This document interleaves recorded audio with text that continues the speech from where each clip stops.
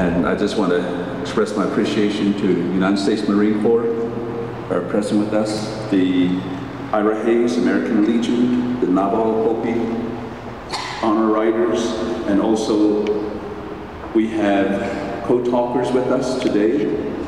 And it is always an honor and a privilege to have them in our presence with Chairman Peter McDonald, Thomas H. Begaye, Alfred Newman, and Bill Toledo.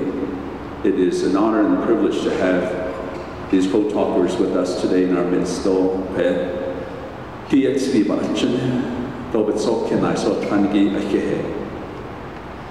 Although a Navajo Nation there, Oak and Nitzen, Doba Nitzen, the proclamation to honor Kee Etsicitty, don't get shade on another. The proclamation reads, in honor and recognition of the late Navajo co-talker Kee Etsicitty.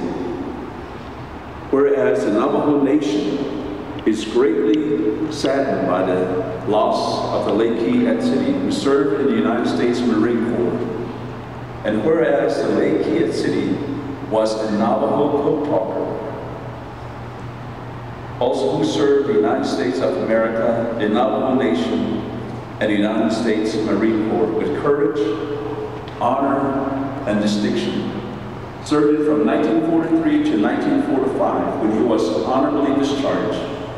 And whereas the late Kee Etsicitty served as a Navajo co-talker and was stationed in the Asiatic Pacific Theater from 1943 to 1945, fighting in the battles of Guadalcanal, Bougainville, Guam, Saipan, and Iwo Jima. And whereas the late Kee Etsicitty also was a Navajo co-talker who was awarded the Good Conduct Medal, the Asiatic Pacific Campaign, and the Congressional Silver Medal. And whereas the Navajo Nation unites and offers prayers for his family and friends during this time of grief.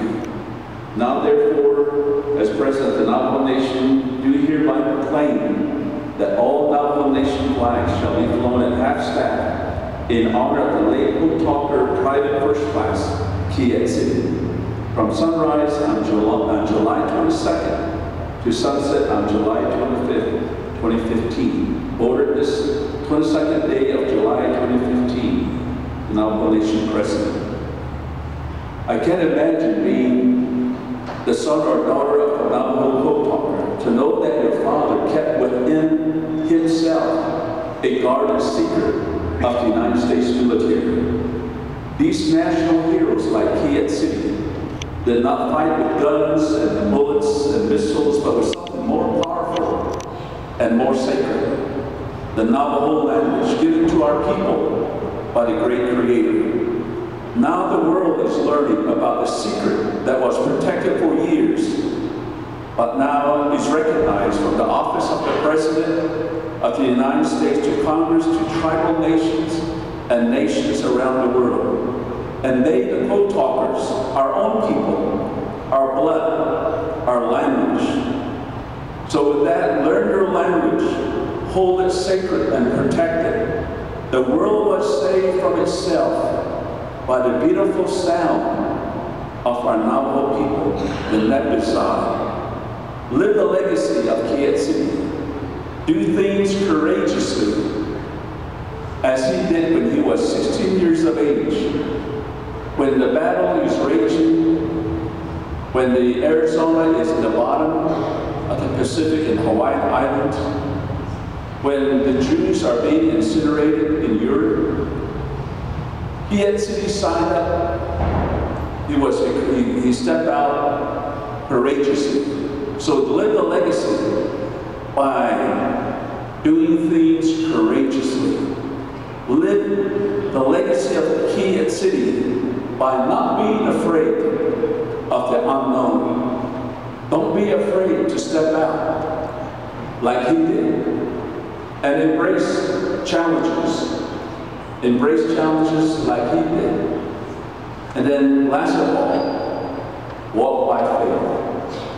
Hold on to your faith, live it, and hold on to it because that is what he did. So with that, I present the flag of the Navajo Nation. It is folded with the four directions: the four sacred mountains, the four direction, and the four cycle of life. That's why our flag, the Navajo Nation flag, is always folded with the four corners showing.